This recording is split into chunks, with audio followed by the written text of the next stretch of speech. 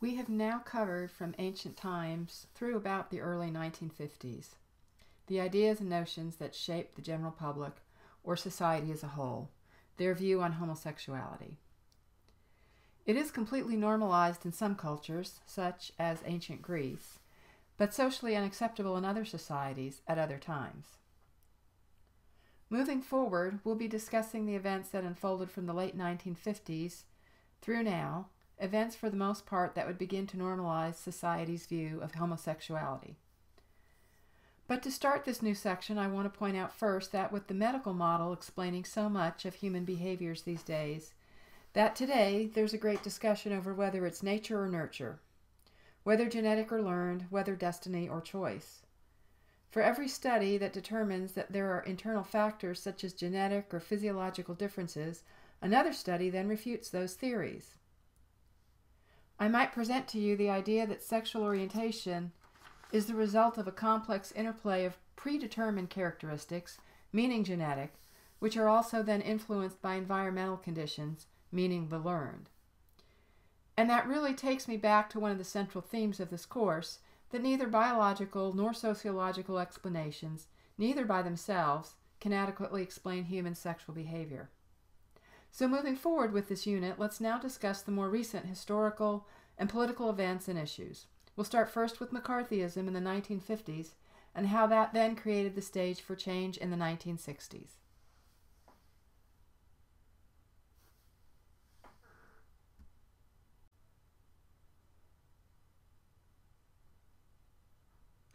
It's hard to believe that homosexuality presented any kind of a credible threat to the national security in the 1950s.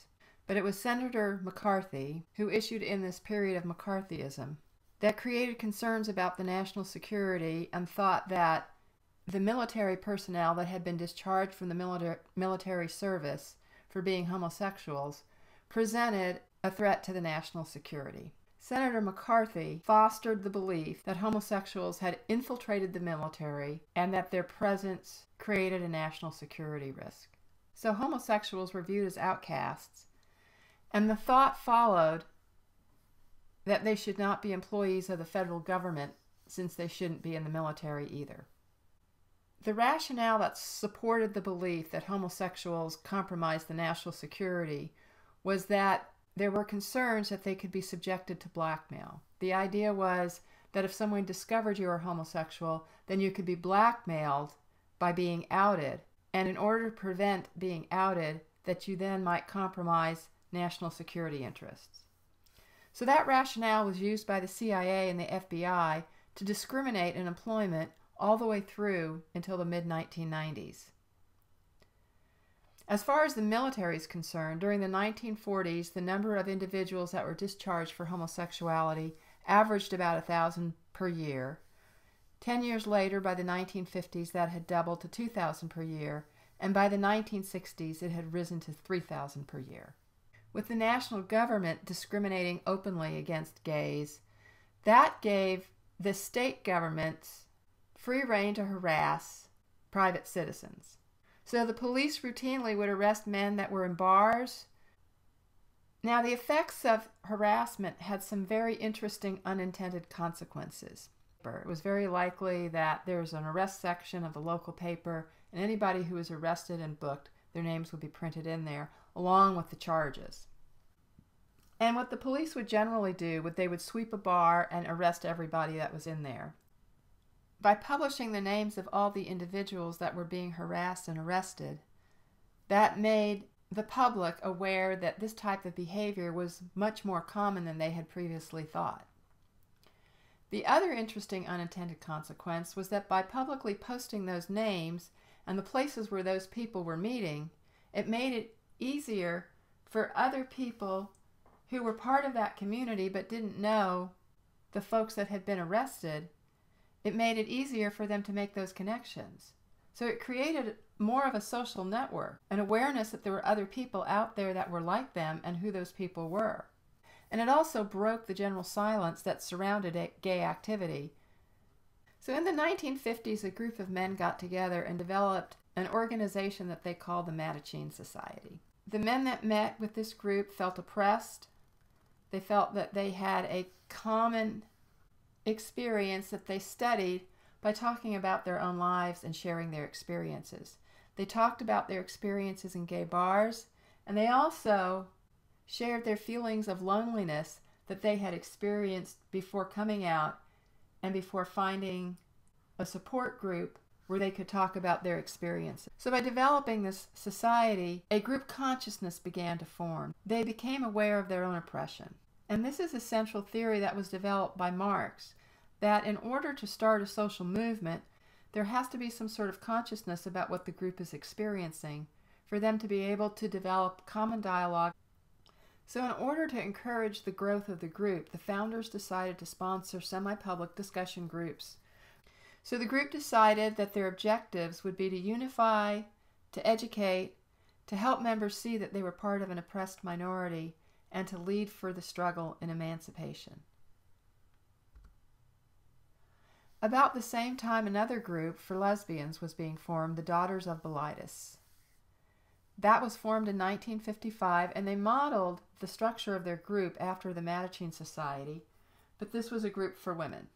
The greatest issue that many of these women struggled with was that in order to maintain a lesbian relationship, at least one of the women in the couple had to be a breadwinner. And at that period in time, it wasn't as acceptable for women to be out in the workplace, so some women actually had to front themselves as men, present themselves as men, in order just to maintain their relationship with their partner. Both of these groups had publications, and the great advantage that having publications created was that it developed a sense of community, it allowed for discussion among group members, it created a common vocabulary so they could talk about their experiences using this vocabulary. The Mattachine Society created a publication called One, and that was started in 1953. The federal government, under the Comstock Law, seized it when it was put in the mail. The Postmaster General seized it and refused to mail it on the basis that it contained obscene, lewd, lascivious, and filthy materials. The Postmaster General's decision was challenged in 1955. It went up to the United States Supreme Court, and they reversed the decision, but they didn't publish the case, so it wasn't something that was of public knowledge. It was just sort of swept under the rug. So both of these groups, the majority of group activities revolved around discussions that focused on the self-identity. Most major cities had chapters that published a newsletter, so that allowed individuals to network and meet each other that way as well. And the national leadership for the Mattachine Society was in San Francisco. During the 1960s, there are additional changes that have a huge impact on the public's acceptance of sexuality. There are huge changes in the pornography laws, and so now by the 1960s, it's legal to possess pornography, whereas prior to the 1960s, in many states, it was illegal to possess it just on the basis that it was lewd and lascivious material. It was obscene. The United States mail started acknowledging that people could use the mail service for materials that had sexual content. In addition to that, censorship was reined in by the U.S. Supreme Court. The U.S. Supreme Court issued the famous Miller decision, which allowed individuals to possess pornography. Lesbian pulp fiction became very popular, and also pop journalism started paying attention to the homosexual lifestyle and publishing articles about it. The 1960s also saw the rise of popular sociology. Sociology was used to explain all sorts of social problems.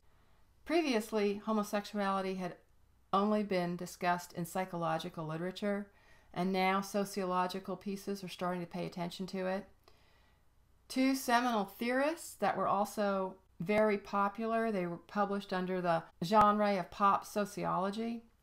Howard Becker in 1963 wrote The Outsider, and Irving Goffman in 1963 wrote Stigma.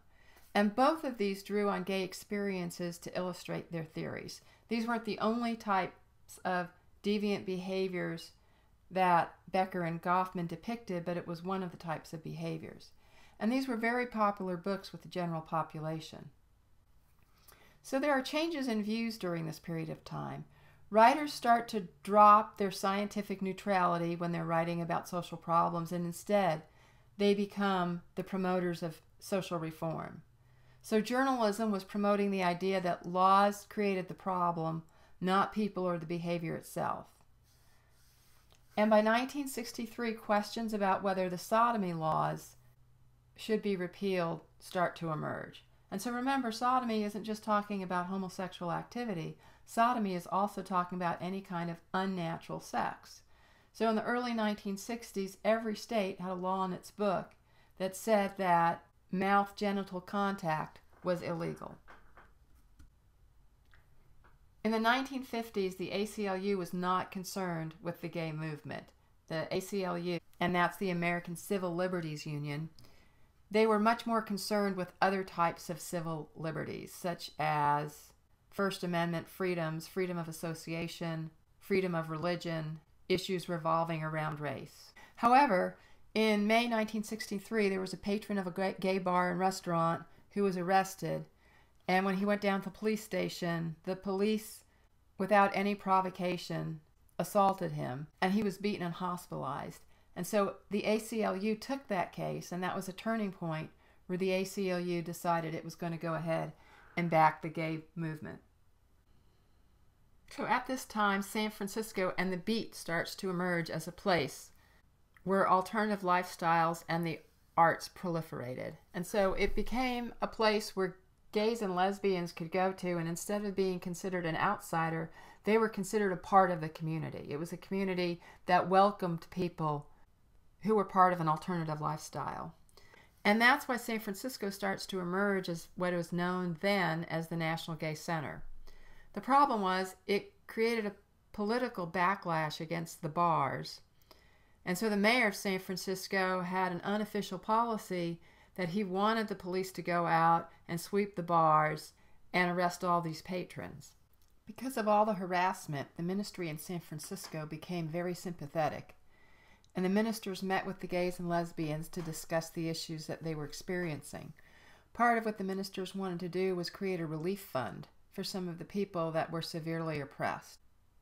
The ministers got the permit to do the dance, and they also got an unofficial agreement by the mayor of San Francisco that they would not be harassed, but they were. And the police came to the street dance and arrested 3 lawyers and a woman ticket taker that was there.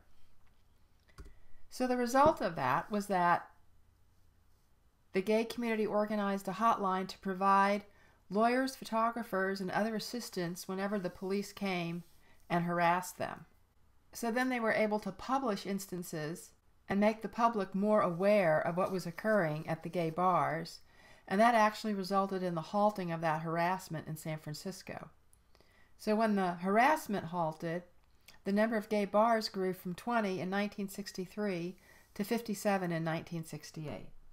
Just a few years later, there was the Stonewall Inn incident in New York City. And that was a gay bar in Greenwich Village where the police went to make a raid and sweep the bar and arrest everybody. And they had crammed all of the patrons in the paddy wagon but for one last very drunk woman. And she was able to pull herself away from the police officers as they were shoving her in the police van and ran back into the bar. The police grabbed her, pushed her back in again, and she ran back into the bar again. And so they drug her out one more time, and by then she's kicking and screaming and fighting and cursing at them, yelling at the top of her lungs. And a group of onlookers had gathered. And the group of onlookers, in protest to what the police were doing, started throwing bottles and garbage cans and anything they could grab at the police, which resulted in a full-blown riot that lasted 2 days. The National Guard had to be called in, and this riot made national news. So now this is the first time that an incident revolving around the harassment of gays in gay bars has made national news. 1 year later, there was a commemorative march from Greenwich Village to Central Park, and the gay movement had gained a national following.